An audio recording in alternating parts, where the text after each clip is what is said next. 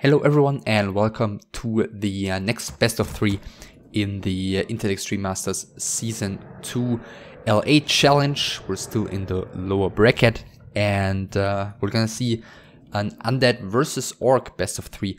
This time it is the Korean Undead player Susiria spawning on the left hand side here of Echo Isles.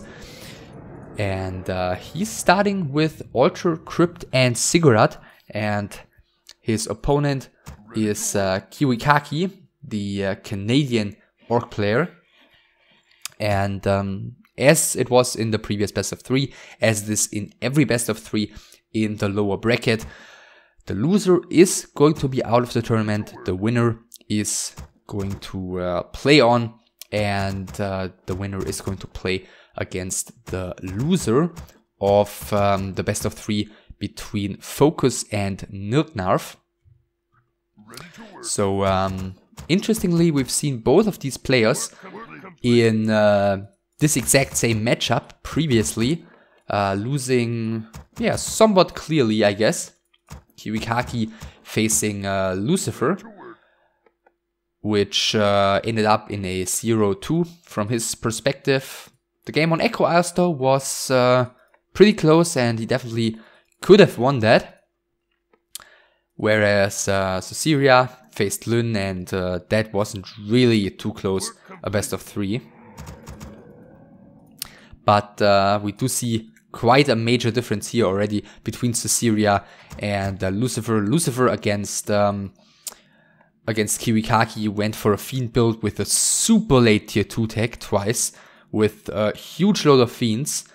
And Susiria, on the other hand, starts by, going for a couple of ghouls, not adding a graveyard yet at all. And I was just wondering about this before I started the best of 3, because of course, Susiria and Lucifer at the time, the Meteor Makers, Undeads, long time training partners, and certainly sharing their ideas about each of the matchups. But it looks like both of them do have quite a bit of a different approach. It looks like Susiria is going ahead, going straight for the mercenary camp here. Or is he just, no, he's actually gonna go ahead and creep it, pulling the creeps away with the skeleton, going for the Geomancer first, so it doesn't want to be slowed all too much. On the other hand, the Blade Master is finished with the green camp here, picked up the claws, and now with double heal salves is heading out on the map. Susiria, on the other hand, picked up the energy pendant early on. Great item for him, and certainly worth the effort, especially with the Echo Light. As he saw that the Blade Master was creeping here early on, he knew that he was pretty safe in this early creeping endeavor, so he got a very, very key creep camp and item very early on, completely for free. The Blade Master is coming in from the right hand side. Is he gonna be in time for the Null Brood? Yes, he is. Tome of Agility, well, not picked up by any of the players now. The DK picked it up, first coil onto one of the ghouls here, but he still has 260 more mana thanks to the energy pendant. Blade Master continues creeping here. He's gonna get level 2 from this poacher, and DK with the ghouls is heading back out again. Let's see, Blade Master getting the last hit here as well, and now he's got to retreat. So Susiria with a timely tech here, slightly behind the one of KiWiKaKi, who is keeping track of the Undead army with this Blade Master. The ghouls would certainly love to do some creeping here. Windwalk is forced by surrounding the Blade Master, but he's gonna have 2 more Windwalks after that, so not really any trouble for him just yet. The Grunts in the meantime haven't really done anything thus far. I think they've just idled around. I guess eventually they are gonna start creeping something, or should at least. Not really sure why he's just, running around with them. It looks like he's looking to get an engagement. Perhaps he wanted to use them for a creep check, anticipating the Undead moving down here to creep these very vulnerable Forest Troll Berserkers. Very vulnerable due to their medium armor against the normal attack damage of all of these ghouls. So pretty easy targets, generally speaking. Susiria is adding another Ziggurat to wall off the Echo Lights here, as well as the Graveyard. And a Blade Master is getting some more creeping done on his own. Yeah, and Susiria kind of not so sure. Is he gonna go ahead and creep the next Merc camp? Yeah, it looks like he's going to do just that. That is an extremely interesting creep route here by him. And I guess that's definitely the better trade here for the Undead player. Blademaster did get the Ogre Magi in the middle, sure, did get the Potion of Greater Healing as well, but this is a huge load of XP and a Ring of Regeneration. Well, I guess doesn't hurt, but the DK's got a lot of regeneration thanks to the Unholy Aura. And, you know, once the mid-game begins, the damage output and the lockdown of the Ensnare becomes, you know, so much damage output that the Ring of Regeneration doesn't really impact the game as much anymore as it does in the early game. BM does not get an XP tome here. DK has reached level 3 already, and if KiWiKaKi sees this inventory, he's gonna be not too excited, realizing that the second Mercamp has been crept by the Undead as well. So SH, one Beast Tree is going to finish, the second one has been cancelled down here. Tier 3 tech started immediately by the Undead and a very quick Sacrificial Pit, no Slaughterhouse just yet, but we're gonna have the first Shade on the field extremely early on. SH is out right now. Bunch of skeletons coming in. DK gets hexed even. Very early on here. This tree gonna do all too much to him. Ghouls are retreating. Blademaster is kind of idling down here. I guess gonna go ahead and creep the Ogre Magi here. Does have an inventory slot for the item. And he can certainly use the experience. Especially since, you know, he's been... or Susiria has been able to steal a huge load of experience from the side of the Orc player. Gloves of Haste for the Blademaster and level 3. Looks like he's just gonna take the entire creep camp here. DK has been hiding here. Another 2 skeletons are coming in. Let's see, is he gonna go for the Peons or is he gonna try and cancel the Beast Tree one more time? SH starts creeping in the meantime as well. Ghouls not harvesting lumber here. Slaughterhouse coming for Susiria. Yeah, and SH of course wants to continue creeping. Let's see if the DK is really going to be able to do all too much about it. I guess SH should be placed up here just to make sure to be able to throw a hex at the DK in case he comes in to finish this Ogre Magi with a coil. But I guess the DK has different plans. He's going in for these Peons. A Wind Rider is out for KiWiKaKi. Alright, so it's gonna try and counter these ghouls with Wind Riders. So I guess we're likely to see like 2 Fiends or so, and Web together with Frenzy Ghouls with proper micro can be a great weapon against Wind Riders on the side of the Orc, especially if there's a Shadow Hunter to back them up instead of a TC. TC with Stomp into a huge load of Ghouls and the Focus Fire of some Wind Riders to follow it up. Also, certainly not to be underestimated. Shadow Hunter is doing some good creeping here. Gonna get close to level 3 here already after finishing the Ogre Mauler, healing up in the meantime. Did find Claws of Attack +6 down here, and he's going for the very early expansion. Interesting. Not really sure if he really has the means to hold that. Lich is out, Orb has been bought immediately. DK is, looks like he bought another Rod of Necromancy, and Susiria starts doing a bit more creeping here immediately with the Shade. He sees everything that the Orc army is doing here. He sees that the Shadow Hunter is gonna get level 3 here already. So some pretty good creeping there by him. The Lich, you know, really wants to have level 2 as well. Isn't gonna quite get there, and the Wind Rider is being caught here. Huge loss for KiWiKaKi, but it was an illusion. So never mind. Alright, fair enough.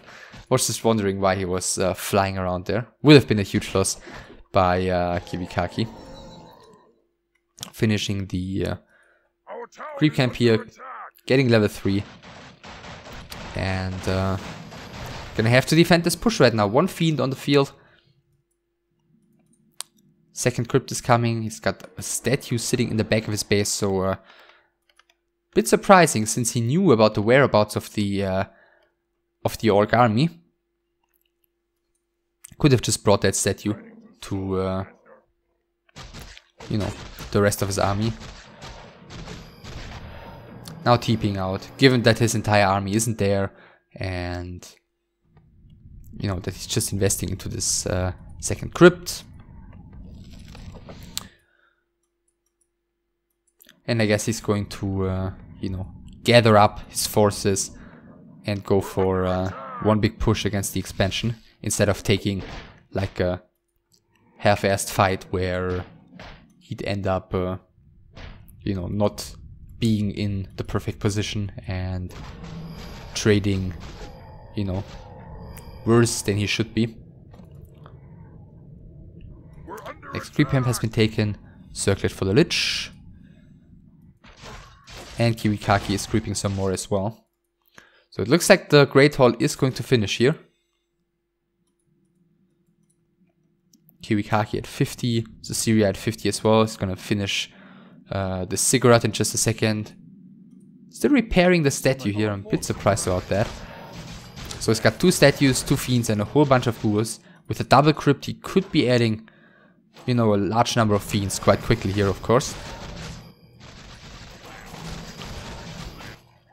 Yeah, so Susiria is just taking this slowly. Not rushing into anything against this expansion. Did he even scout it yet? No, he didn't. I guess it's not too much of a stretch though.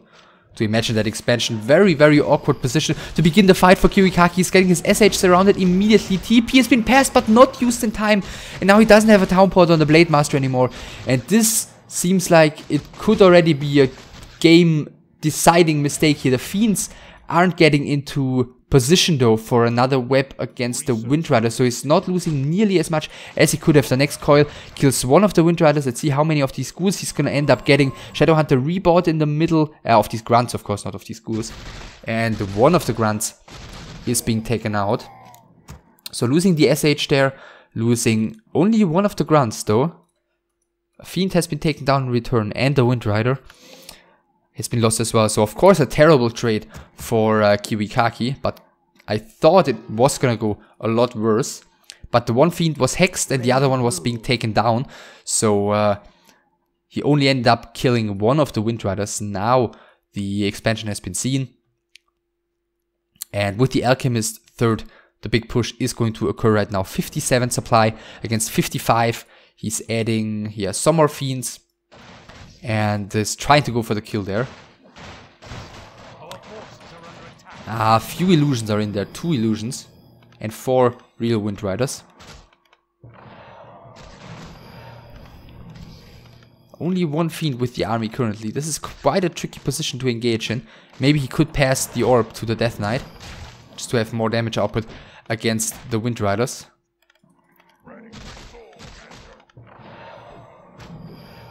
But KiWiKaKi is having a really difficult time getting into a good angle here, with his opponent hiding behind the Great Hall. New Fiend is coming in immediately. Frost Armor is being casted onto that one. He knows that these units are very valuable to him, and just as I say, the next Fiend gets caught here on the way. Hex and Focus Fire takes down very, very quickly. Now the Windriders are moving forward, though the first illusion is being webbed and killed quite quickly. Even Heal Wave on the illusion. First real Windriders falling here. The Ghouls are standing somewhat strongly against the Grunts. The Windriders in a decent position to deal some damage against the Ghouls, but now he decides to focus fire the heroes here for some reason. He's going for the Alchemist with the Blade Master, with the Windriders. In the meantime, taking a lot of damage though, so I don't think that's the brightest decision here to go for the Alchemist, even if he gets that one.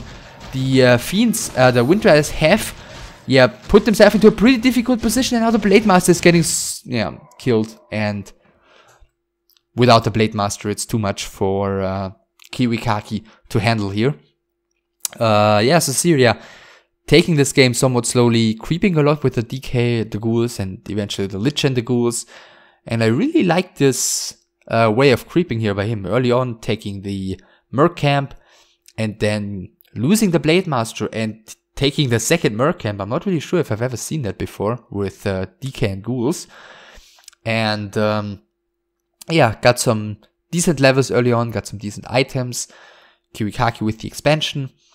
And then it just came down to basically the fights between the two. The first fight at the left-hand side, which was terrible for KiWiKaKi. And just imagine if he hadn't taken that fight, would have had an additional Wind Rider. He would have had the money that he used to rebuy the Shadow Hunter at the tavern and 1 additional grunt.